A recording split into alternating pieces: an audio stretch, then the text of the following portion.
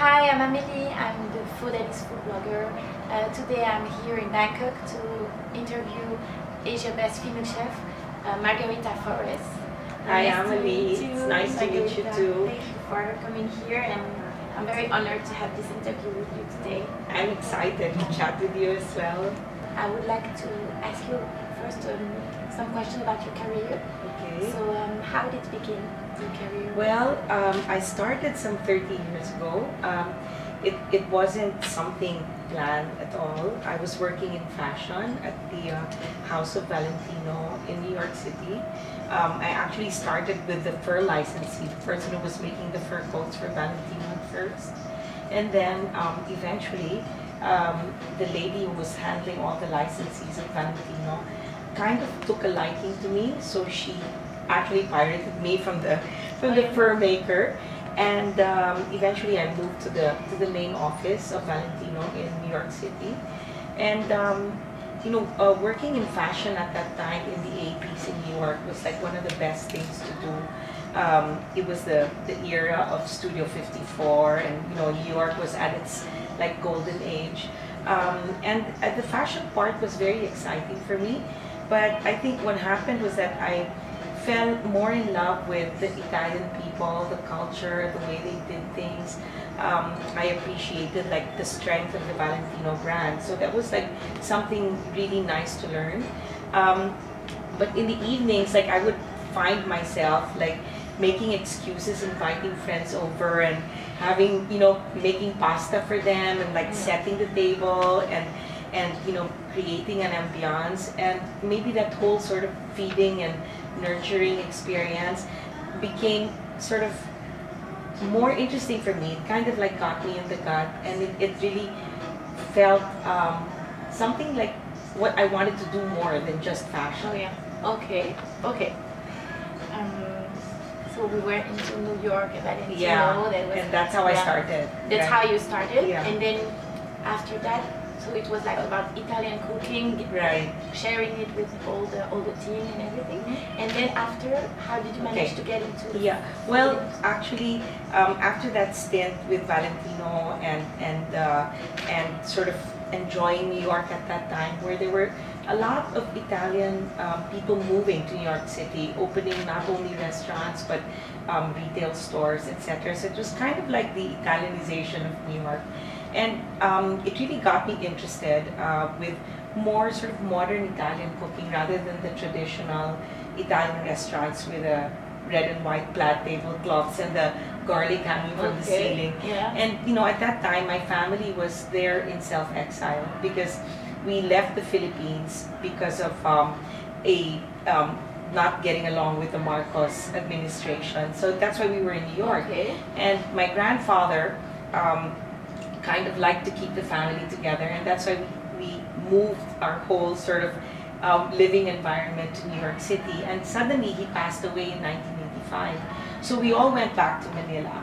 Oh. And at that time, I mean, I was already getting into this thing of, do I really want to learn about Italian cooking and all that? So after a few months in Manila, I asked my mom if, you know, I could kind of like take a trip to Italy and see if this interest that I was developing was something that I really wanted to do. So I had a friend who was in fashion school, design school in Florence, and I asked her to find me a teacher for Italian cooking. And I always say I'm not really a planner, so I never really sort of like envision or have a path for myself. I just kind of like go along the way. So I didn't even tell her what kind of teacher to find for me, but the teacher that she found was just an Italian signora who was teaching out of her house. Wow. So I'm thinking maybe that was providential. So I flew to Florence in late August of 1986, and I met my teacher. Her name was Masha Innocenti, and she was teaching out of an apartment, a house in Florence, and I would take cooking classes with her in the morning and take language courses in the afternoon. And eventually, since I knew I was going to be in Italy for 4 months, after the course with her, I found two other Italian signoras, one in Milano, north, and one in Rome, just so I could learn a little bit more about regional Italian cooking. So you did a whole country. But all from Italian signoras, which I think made a difference with the kind of background that I have, you know, with the way that I learn. Okay, that's very interesting. In which culinary trend would you place your cuisine? What are your biggest influences? Well, I think that maybe because I started out doing Italian food, the essence of Italian food has always been home cooking. And eventually, you know, when I started to do my work more and I started to do even my own Filipino cooking, what I tried to do initially was to kind of pair the best ingredients from my country and kind of use them side by side with the best of what the world has to offer. And so it's always been like a play of the ingredients, but at the same time, I think the exposure of having traveled and visited many of the more sort of famous, celebrated restaurants, the influence and kind of the exposure also allowed me to interpret my dishes in a more modern way. Because I do a lot of private catering as well. That's a good venue to be able to continue to develop dishes that become newer and newer, but still using the base of like mother combinations, like let's say eggs and truffle, or parmigiano and honey, something like that. I mean, the traditional combinations that I learned through my work with Italian cuisine, I interpret those and then also use them like in the Philippines. For example, one of our classic dishes is an adobo, and you always eat an adobo with a pickle that we call an achan. So it's like vegetables that are in sweet and sour vinegar. So lately what I've done with the adobo is I've made like a gelatina, like a gelatin out of that pickle, just to modernize the dishes a bit. So it's always still classic at the heart, but with a lot of modern touches to bring it up to date. And so, can you tell us a bit more about Filipino food, because it's still very unknown from the foodie world? Right. So it's kind of been on the rise. Yeah, I think that it's taken a little bit longer than other Asian cuisines to kind of come into the fore, but I think that there's a reason for that. We Filipinos have always felt that our culture is a combination of many influences. No, there was Malay culture already there before the Spaniards came. Then we were trading with the Chinese even before the Spaniards came, and then we had 333 years of Spanish rule. So you can imagine how the cuisine was affected by that as well. And then another 45 years of American burgers and spaghetti. So I think that rather than try to box Filipino cuisine in sort of just one sort of concept, I think what's great about it is to be able to celebrate it and say that it is a mixture of many influences.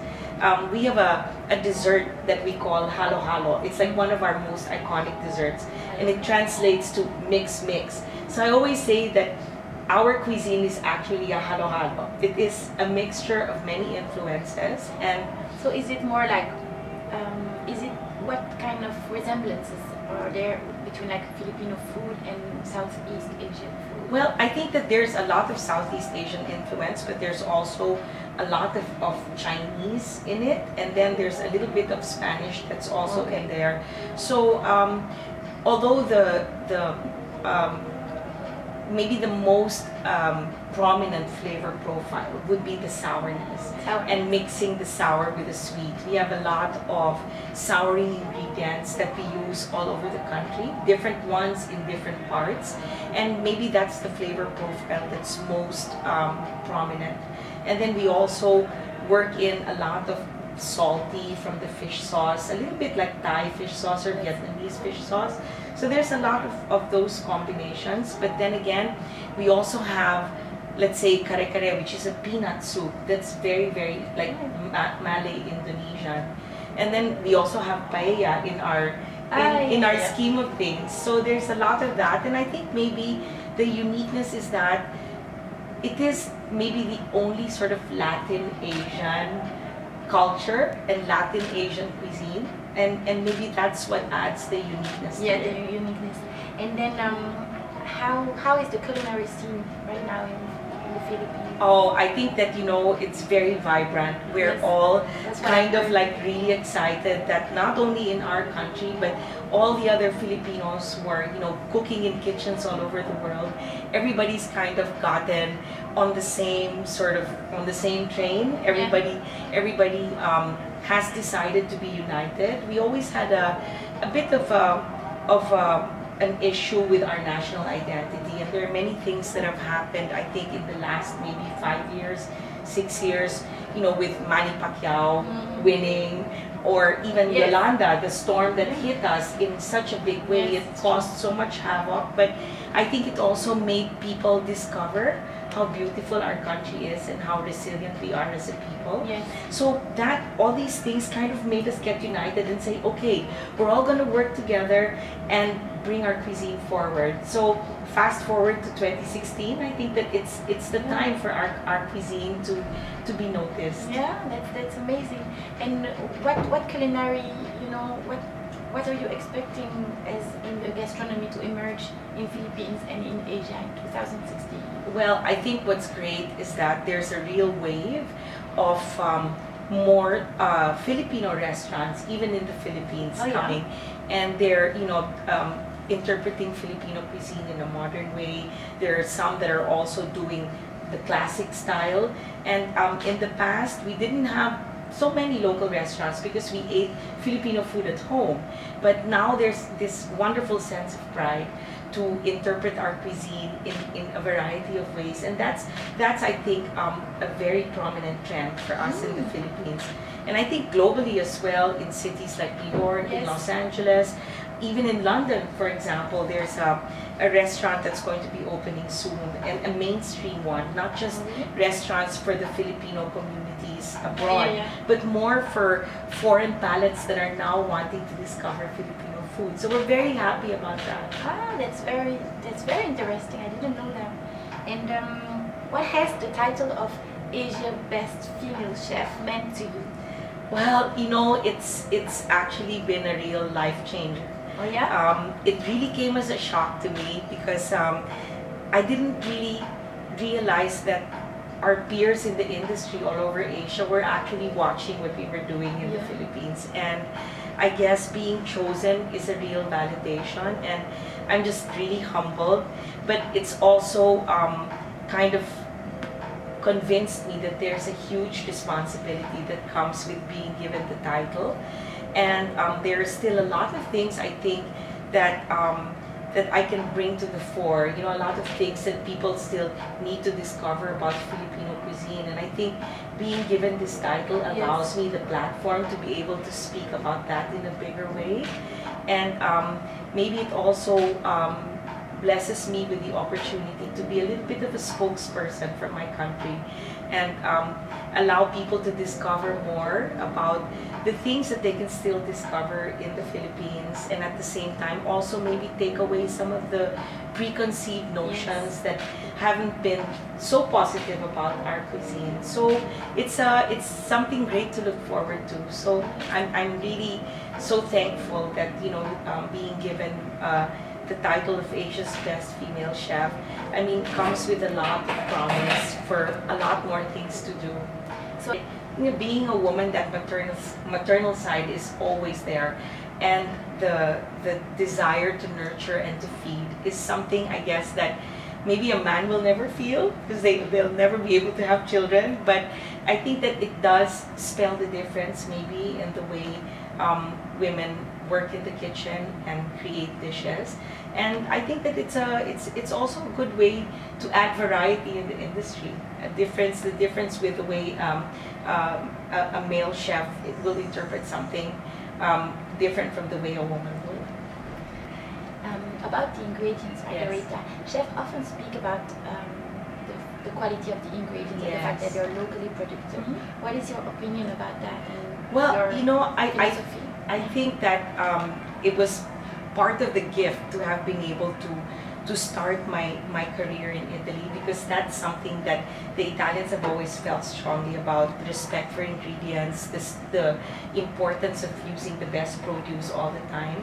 And you know, fast forward 25 years after, when I started to work in my own country, it really kind of encouraged me to work closely with the farmers, encourage them to plant new things. When I started working in Manila, coming from Italy, we didn't have good tomatoes. We only had our local tomatoes from very acidic soil. But today, it's really great that there are so many farmers doing many different things. They've been creative and brought seeds in from Italy. So we have now a huge number of tomato varieties, and it's made our industry as well and the whole sort of food scene become more vibrant. Cheeses we never used to make in the Philippines. We only had one white cheese. But nowadays we have women making burrata, making mozzarella, and doing a variety of other things with local milk. So I think that the world has gotten so much smaller, and this whole desire to be able to create ingredients and plant ingredients and make the world a little smaller. Yes. So you have everything kind of available wherever you are. That's become a real sort of thing to look forward to. Even with seasonality, for example. I mean, in Europe you have 4 seasons as well as in America, and that's what makes the food scene interesting. In the Philippines we only have wet and dry, sometimes not even, it's just hot. And I think what's good also though is lately people have been more sort of conscious of seasonality, because we do have, you know, seasonality with our fruits and our vegetables, and people are starting to cook that way a little bit more also in the Philippines now. And then a lot of chefs are doing things from scratch. Yes. Are you doing things yourself from, you know? Well, yes, lately in our kitchens we've been starting to like make our own yogurts. There are farmers that are now bringing us better quality milk that have a little bit higher fat content in spite of the weather in the Philippines. So yes, we are doing things from scratch. There are also grains that people never really used to enjoy in the Philippines. Something that, like, for example, we call this grain adlai, which is Chinese barley. It was always just grown in the provinces very quietly, and there's been some government initiative from the Department of Agriculture to introduce this ingredient to the chefs. So it's kind of like our version of quinoa. It's an old grain, and we're very happy that maybe in the last 2 years, so many more of us chefs are starting to use it, and we've actually shared it with other chefs from abroad. So now there's a new interest in, you know, all these kind of like ingredients that we were just taking for granted in the Philippines. So we're happy that people are taking notice. And are you cultivating things yourself? Well, yes, my family started a little farm.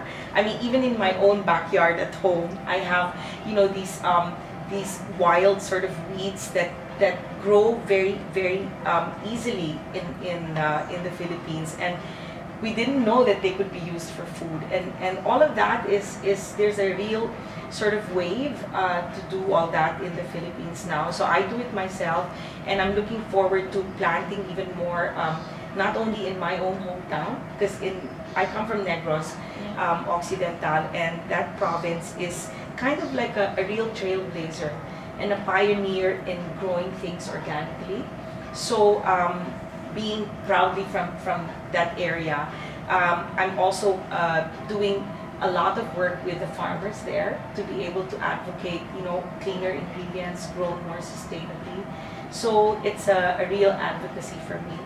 I'm a double cancer survivor, so that's really forced me to really be more conscious of not only enjoying cleaner ingredients for myself, but really espousing it for use, you know, with the work that I do, and sharing those ingredients with other chefs in the industry. Okay.